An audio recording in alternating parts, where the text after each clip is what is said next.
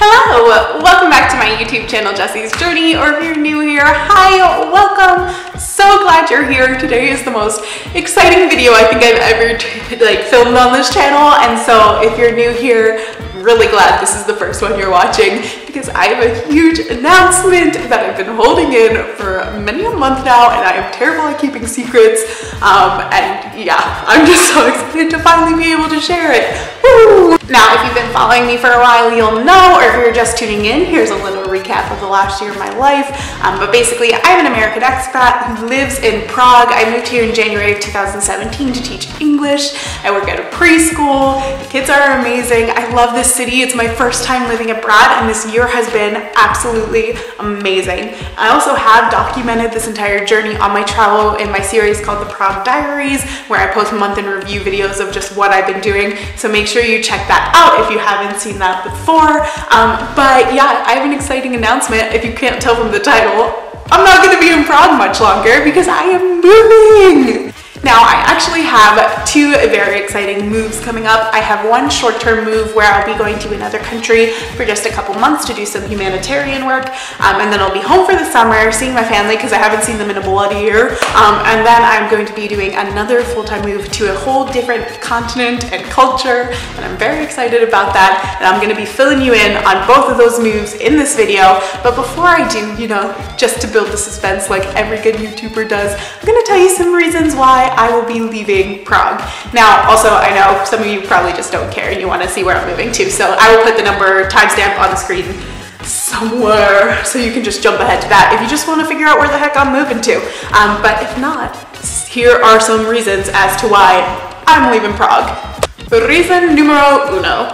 The plan has always kind of been that I was going to live in Europe for a year and then live in Asia for a year. I cannot confirm or deny the statement on Asia, just wait till the video. I have some explaining to do. But yeah, so basically, I kind of had to figure out, did I want to do another year? Do I want to do another? I'm an English teacher. English is hard. But I had to figure out if I wanted to do another year here in Prague or not.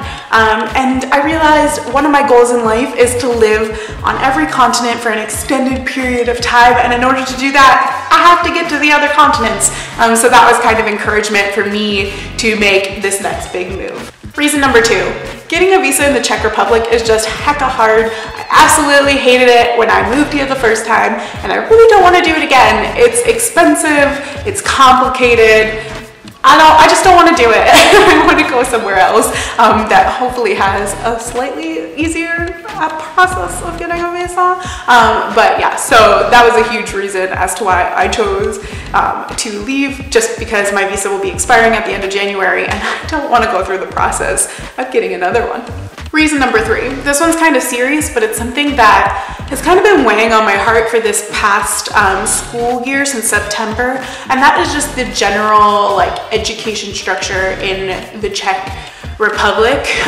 There's kind of, it's a good thing and it's a bad thing. I would say they're just pretty lax here, but it kind of does not create a good, conducive environment to kids wanting to actually learn English. So for example, here I cannot give grades, I cannot give homework, I can give tests, but the tests don't matter because I can't give grades.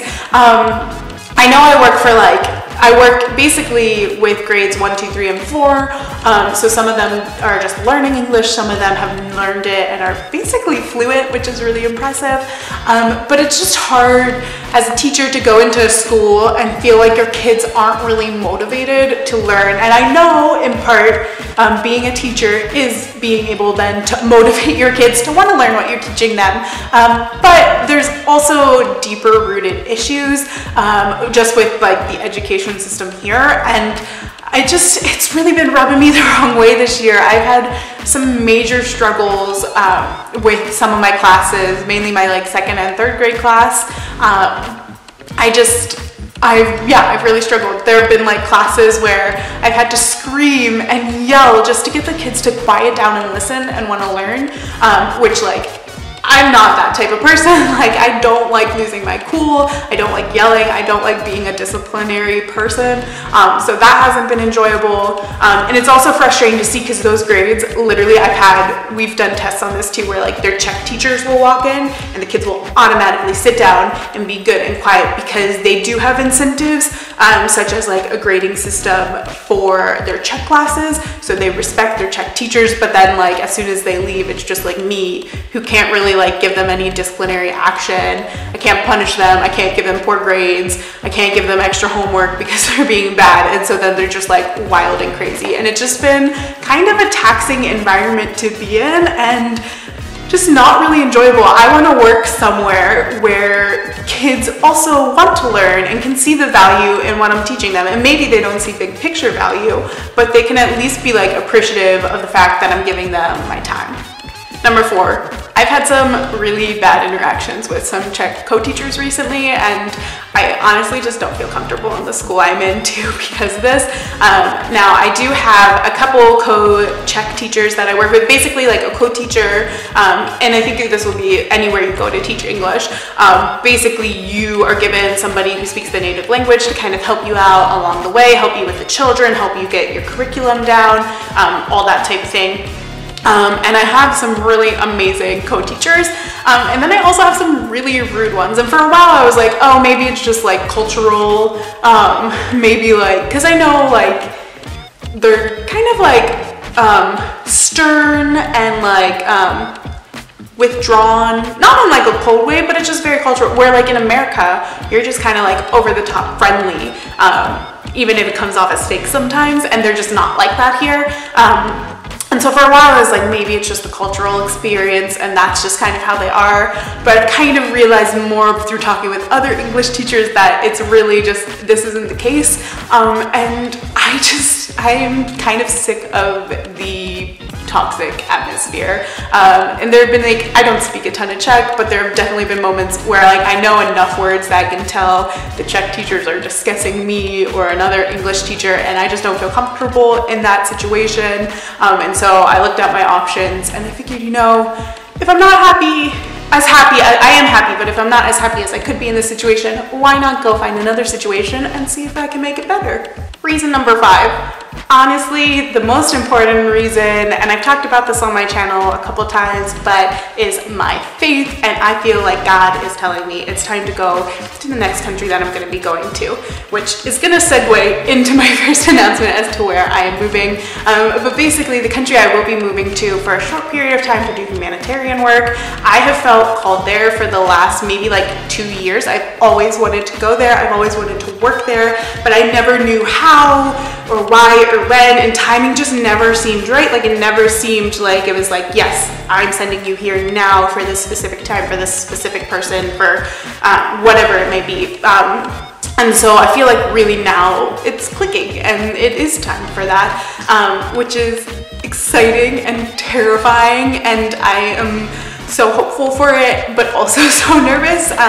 But yeah, so that's honestly my biggest reason as to why I'm going to be moving. A lot of the other stuff is just small little petty kind of things, honestly, but this is a big thing and it's the reason I'm moving. So should we just get into the announcement? Should I tell you where the heck I'm moving to because I've been wanting to say it for so long? Let's do it. Okay, so my visa expires at the end of January, which means technically my tourist visa, I could be here for another 90 days if I wanted on a tourist visa, but I want to be able to work, I want to be able to get paid, and I just kind of be bumming around. Don't want to do that. So on February 1st, I will be moving to my next country, which is, drumroll please, Macedonia! I am so excited for this. I've just always felt drawn to Macedonia, and I really don't know why. I don't know too much about culture. I don't know too much about like just general environment, but I always wanted to move there. And the reason I'm moving is to work at a refugee camp. I'll be working there for 3 months because that's as long as the volunteer visa is valid for, and then I could stay for another 3 months on a tourist visa if I wanted as well. But I'm just going to initially start with the volunteer visa and see how it goes from there. But yeah, I'm going to be working at a refugee camp. I have a bunch of different jobs that I'm going to be doing.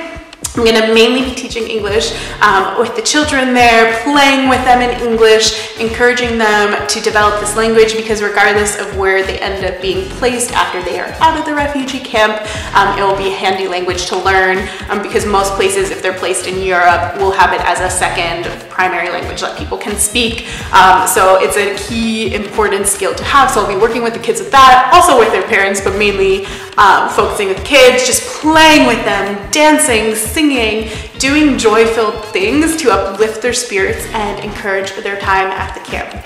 I'll also be doing some practical things like food distribution, general item distribution, refugee paperwork, just like the logistics of what's going on at the camp, helping with those like type of paperwork things, but then also helping with paperwork for them when they're finding permanent residency, in their like process of applying for asylum and their process for applying for like visas to be able to stay in a country and work and get like citizenship there. Like all that I'm going to be intermixed with. So it's going to be a lot of hard work, but I'm so excited for it.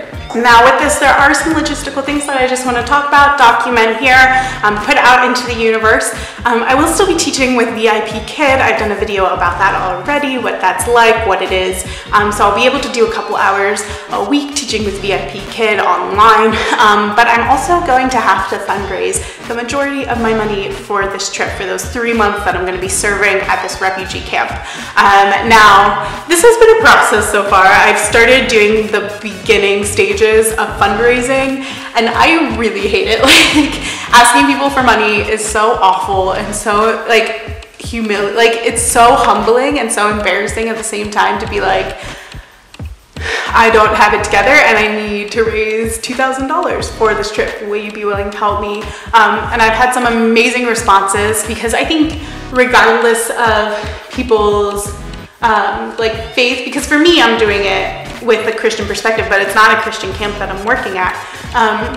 But regardless of that, people can understand that there's a crisis going on. So even though for me, I'm like, yes, I'm going to shine a light and reflect Jesus's love for these people, even though they've gone through horrific things.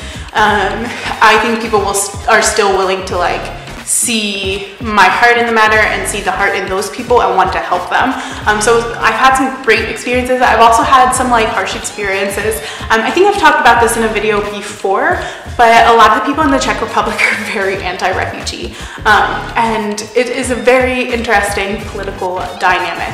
I've learned a lot, and I've had to push myself a lot to figure out my beliefs on the matter. But yeah, sometimes it's been discouraging to just have people not like question, but like almost attack me for my decision that I'm making.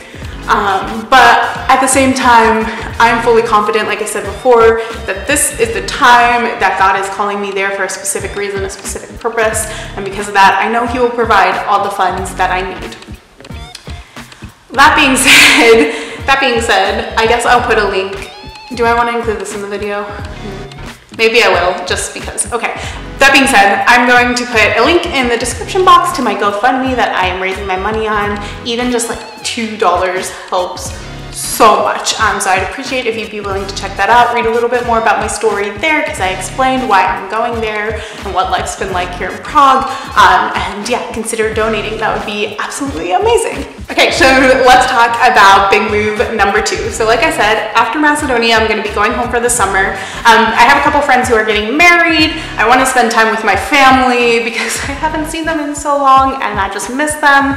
So I want to catch up with them, just have quality time with them, and then I'm going to be moving again. Now, I actually have 2 kind of polar opposite options as to what I'm going to be doing. So I will put them out here now into the world, and I guess we'll find out what I choose in a couple months. But right now I have prospects on 2 different continents. Like I said before, Asia is somewhere I want to try. It's very outside of my comfort zone. And yeah, I don't know, I feel like when I first came to Prague, I came because it was like a new experience, but still like slightly what I'm used to, whereas Asia is like completely out there. But I originally had contacts started in South Korea and I was going to move there. However, with everything going on in the world, I don't feel too scared about the idea of moving there, but I know my mom would probably kill me before there was a potential for us to go to nuclear war.